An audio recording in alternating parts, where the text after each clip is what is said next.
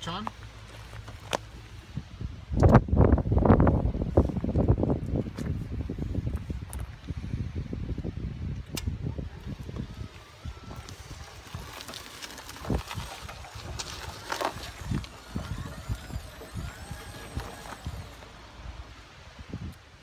I want to explain to you some of the features of this new TX6000 by TRAX Power Dollies. My name is Wayne Axelson, and I'm one of the developers of it. We looked at some other power dollies on the market and decided there was room for improvement. So this is what we came up with. First thing we have, when you connect your trailer, on a trailer you have electric brakes, and some trailers have a surge brake system. This one does not, but on some trailers they have a system in here that when the trailer is pushing on the tongue of your car or towing vehicle, too much weight on the trailer wants it to automatically apply brakes through this surge mechanism. To alleviate that with a power dolly, we need to send a signal down the trailer wire to shut those brakes off when we're pushing backwards on it. So what we do here in this little control connection, we have power for backup lights for surge brakes, and then we also have power for electric brakes that are on the trailer.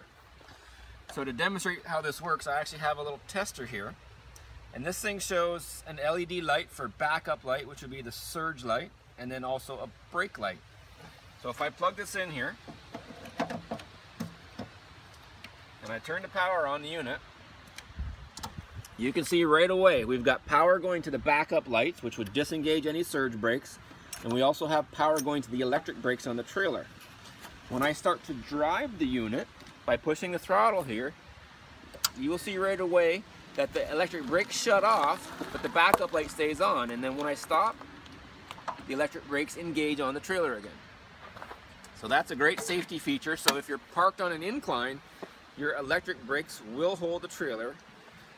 But the unit itself has an onboard braking system in the motor.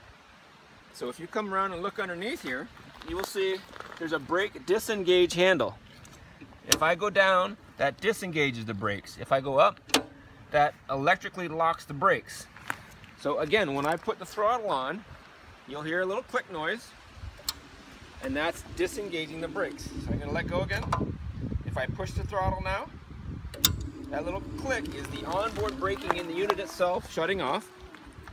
There's enough power in this unit to hold a 6,000 pound trailer on a 10-degree incline or a 10% grade without the machine rolling.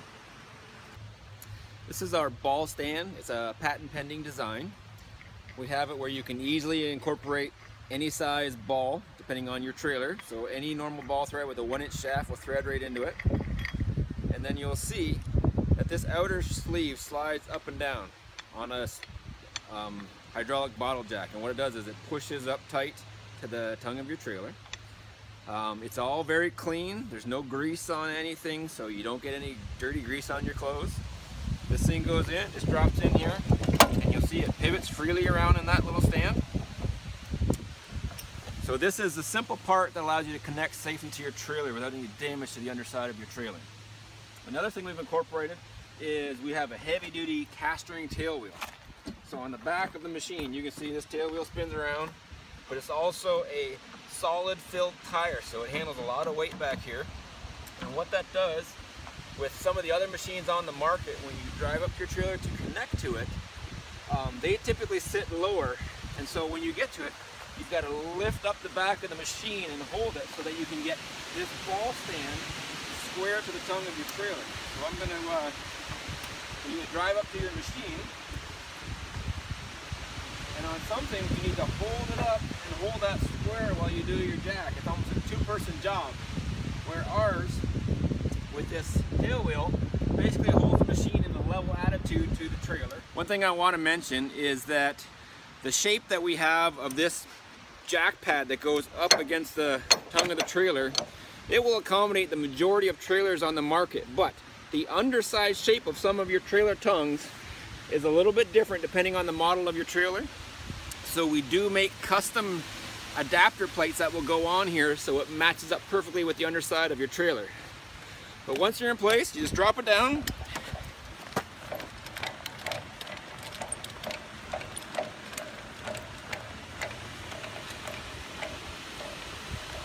We're going to flip the latch on the tongue of our trailer over.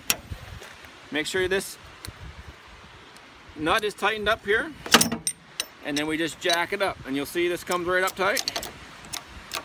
And it secures itself now. It becomes one with the tongue of the trailer. And that's it. You're ready to move your trailer. Easy.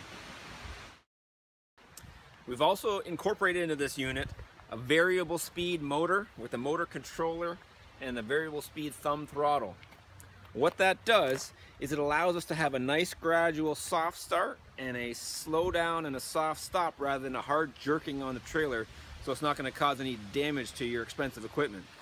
So you can see here as I begin, I just put a little bit of pressure on the throttle and this thing will just creep nice and slowly, and the more I push, the faster we're going to go, and I can travel up to 222 feet a minute with this thing. And then when I come, I can reduce my thumb, do a nice gradual stop, let go, the automatic parking brake engages, and we're all set. Another feature that is included in the throttle is a forward and reverse button right here. So you'll see, if I push, I'm backing my trailer up right now. I come to a stop. All I do is I push that button in, and now I am in reverse, and I'm going the other direction. So we also have on this machine two switches here. We have a power switch, and when that comes on, you'll see some lights here on the battery indicator that gives you a visual indication that the power is on. And we also have a fast slow switch. So in the up position, that's the full 222 feet per minute of travel, which we can vary right down to a crawl. But we also, when we go in the slow position, in our motor controller, we've limited it to a 20% power. So when you get in tight to a building or in confined areas where you don't want any unexpected accelerations, in the slow mode, we only go to a 48 foot per minute speed.